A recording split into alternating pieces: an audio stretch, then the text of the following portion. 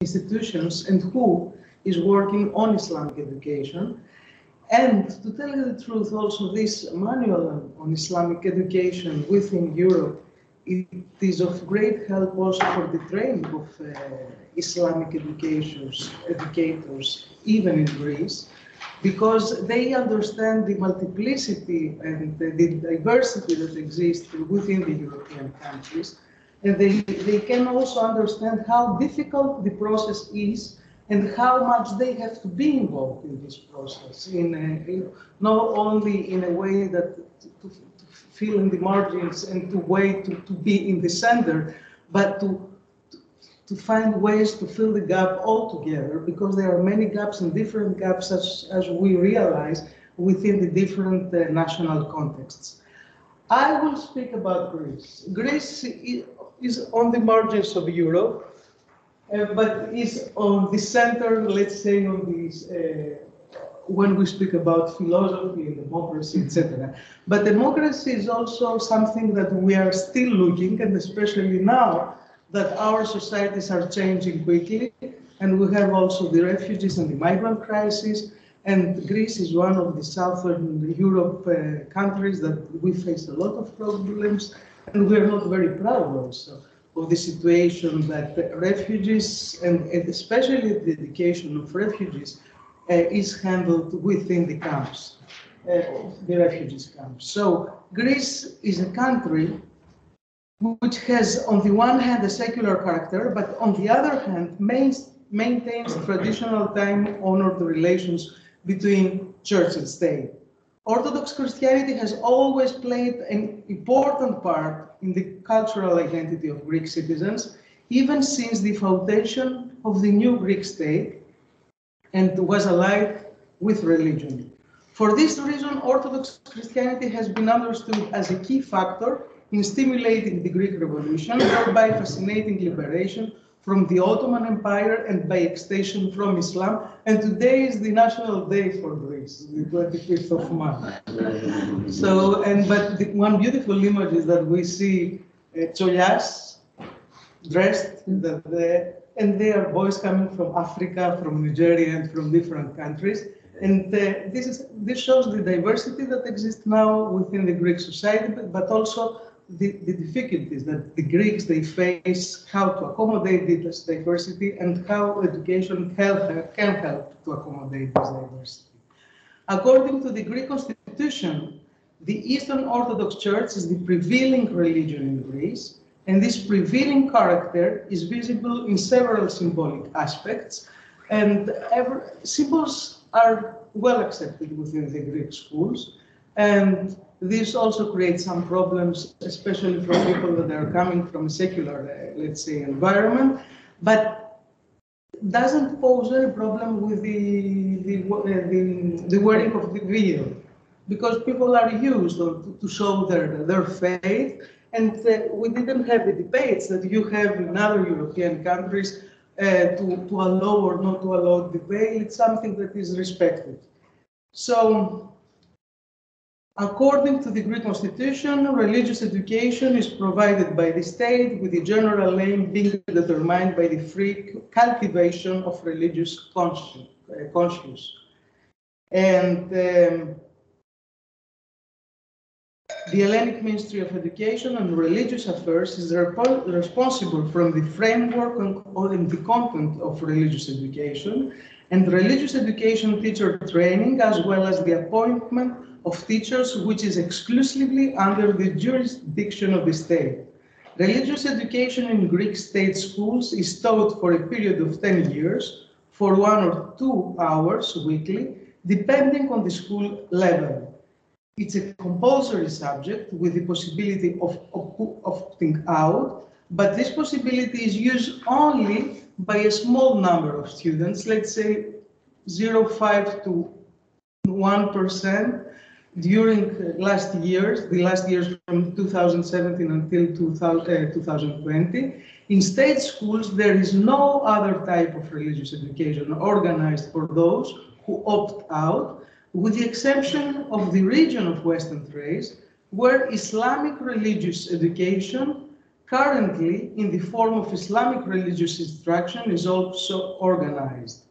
The Church only has the right, according to the law 590 of 1977, to check the dogmatic content of the primary and secondary education textbooks of Greek religious education, although the Church in many cases has intervened in and pursued the state and to take the area under its own control. It should be mentioned that the current curriculum of the Greek religious education has been in force since 2017 and 19, and after an appeal to the Greek court and mainly to the administrative high court, the new curricula of studies that for the first time for the Greek reality, they were open curricula of studies. That means they were based on the Christian faith, Orthodox Christian faith, but not in a denominational way, but and open also to other religious communities and to other religions. And from the grade of the beginning of the primary school, the pupil, they were able to understand and to learn about the religion of other pupils. Here, for example, you can say what it was inside the curricula. This program that has functioned for 2 years, and they were curricula of studies and a document, not a textbook really, but documentation about Orthodox Christianity, Islam, Judaism, Buddhism, and Hinduism doesn't exist anymore. And why? Because a bishop of the Greek Church and a few Christian families, and also the group of atheists, and for completely different reasons, they went to the High Court of Greece. And the High Court, for the first time in the Greek history, has decided that the lesson of religion has to be denominational, and has even decided the way that the lesson has to be denominational. That this is a paradox and absurd for not only for the Greek educational system, but I think for all European educational systems, to tell you the court in which way are you going to teach your denominational lesson. And also this, we open up the door to other communities, and we will see within the years to come in Greece what you are facing in Western European countries. So I think for us it's a step back, then a step forward. Because we will try, but probably this is also pedagogical from a sense, because we will be obliged to realize and to speak with the other communities. And now the other communities, they've grown up. So we have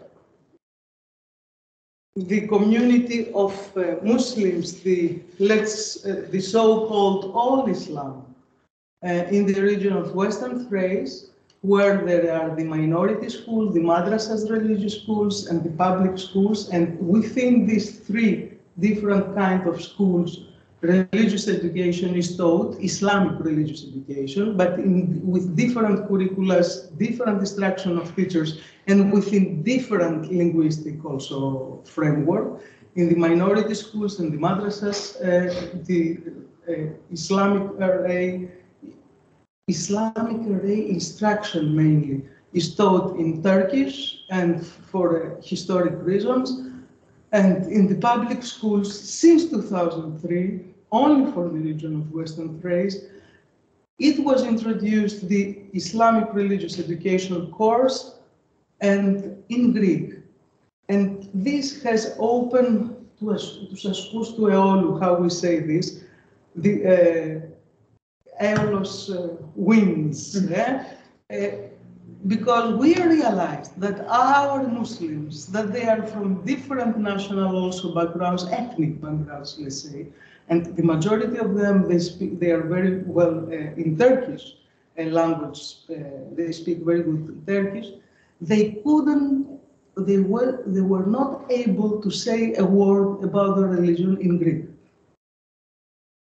And we realized also, like this, even in the website, when people are looking to see and to find information, appropriate information about Islam, we don't see information coming from the Western Thrace and from the Muftiyat in Greek language.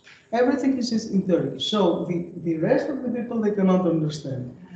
But we have also information coming Islam from Greeks, from people living in Athens, that they are or converted to Islam, or they are a second generation of Muslims, mainly converted to Islam, that they are excellent information given into Greek, but it's mainly only from a Salafi background. And Muslims, indigenous Muslims on Thrace, are the Hanafi school of law. And sometimes they are condemned from the Salafis that they don't follow the appropriate Islam and they don't know even how to reply. So, thanks to this initiative in 2013, that it was made, I think, mainly also for political reasons, the need also to have an education and training on Muslims educators for Islamic religious education only in the region of Thrace was apparent. So the School of Theology, and was the only school in Thessaloniki, we have in Greece, how many? We have 2 faculties with 4 schools of theology, 1 faculty in Athens and 1 faculty in Thessaloniki with 2 schools of theology. We are denominational and we are not denominational at the same time. For example, I teach in the School of Theology at the Aristotle University of Thessaloniki, but I teach the study of religions, and I don't feel that I'm denominational at all. And I made my studies in Greece, after in France with Catholics, after I went in Pizai also with the White Fathers, and after I was in Jordan, and after I was in Iran, and after I was in Oman. So I mean, I have a completely different spectrum toward religion, that it was built also, thanks to my mobility, and it's what we are trying to do also with our students. So we were the only one to take the challenge to create a postgraduate program in Islamic studies with a lot of difficulties. And the main reason why this program has succeeded is because we believe it on this, and because we didn't take a euro. We make it by ourselves. Listening to you these days about the money and the distribution, I realize that we are lucky not to have money for this program. Otherwise, the conflict will be even bigger. But now we need money to continue, because we are 6 years. We have the first students coming out, and they are Muslims and non-Muslims and converted to Islam and secular completely. So they are mixed class. Until now, we have in 6 years, 364 students.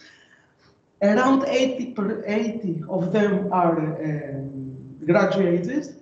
And 35 or 40, I think, within this year are from the Muslim community of Western Thrace.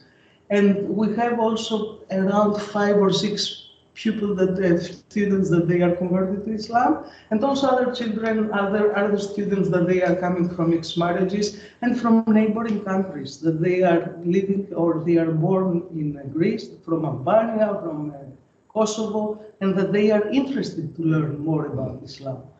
So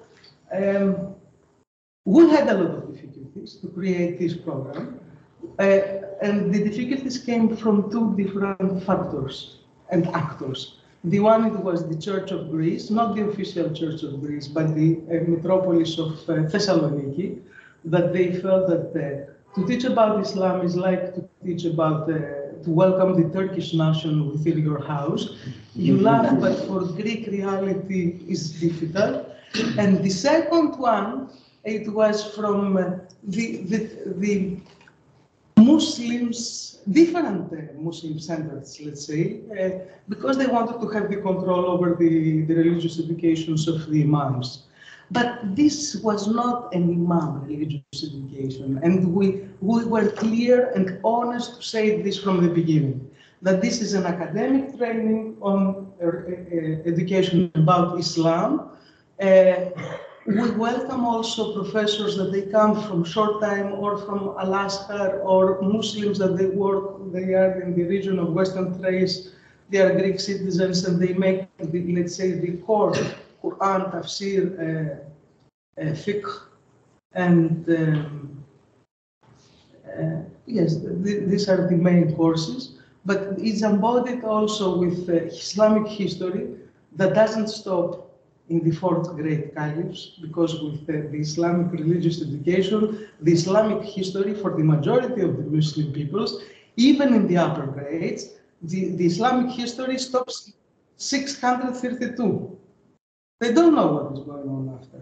So by discussing all this with people that they are coming from the madrasahs and even the minority schools, and they are teaching now Islam. And for example, I teach them this is my field. I teach them Kalam and the Islamic trends of thought within the formative period of Islam, and that means the conflict in the different schools before the four madrasahs. So they became shocked, and at the beginning they don't believe a word. So they go back and they ask their imams, even friends in Turkish university. Islamic history is so diverse. There were so many conflicts within the Islamic history since the beginning of and after the death of the Prophet, etc. And after they come, and after they are open to learn, and we are open to learn from there. And this is the challenge also. When you teach in a mixed class that are Muslims, non-Muslims, Christians too, you have to find a new way, a new vocabulary, but without a la cachette, with all reality that you can bring as a person, and also with the help of science. First of all, you have to change the way that you're speaking about yourself and about the other. It's not the other anymore, it's a part of your class. And secondly, you have to find ways to motivate them to think and to understand their prejudices, that they are already a lot of prejudices in the age of 20 years old due to the national background, every national background of education. And to start collaborating, co-working. And what we have tried to do now in the region of Western Thrace, and thanks to this training and also thanks to this postgraduate program, is to put the teachers of religion, of RA in general, and Islamic religious education to co-work also at least once per semester. And in easy themes, for example, to have the Muslim instructor to go to the class of the rest of the people and to invite them to go to the mosque. There are many mosques in the region of Western Thrace, more than 300 official mosques and masjids. And to do the same, to invite the Christian, let's say, teacher to go to his room and speak about church and to invite them to the churches. But be careful. For the majority, it's easy to go to the mosque. For the minority, it's very difficult to go to the church because you have the political rumors that they want to change you. They want to infiltrate you with the Christian values. And these were the polemics that we faced when we were doing for the first time, introducing for the first time the postgraduate, the graduate program, the undergraduate program on Islamic studies. A lot of the imams that they were not friendly, they used to say the Muslims that they will go to the Faculty of Theology in Thessaloniki, they will soon being without sunnah.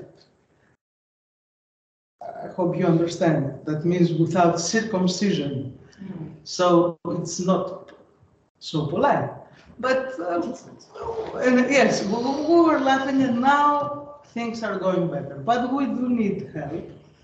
And I don't know how things they will go, to tell you honestly, because the situation in Greece changes quickly, and due to the impoverishment of the country in the last 12 years, the huge amount of refugees and migrants, the political change after 2019 with the decision, this is a completely political decision, not to put the refugees' children within the formal education, but to offer them a formal education within the camps.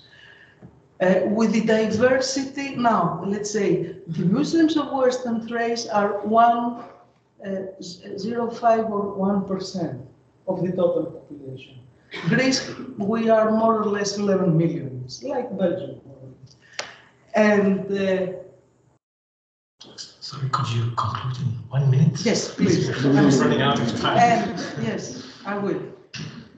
And the Muslims, migrants, are 4 to 5 or 6%, and they are coming from different backgrounds. So they are Pakistanis, they are Iranis, they are Iraqis, they are Nigerians, as you face in your own country. So for them, there is no NRA.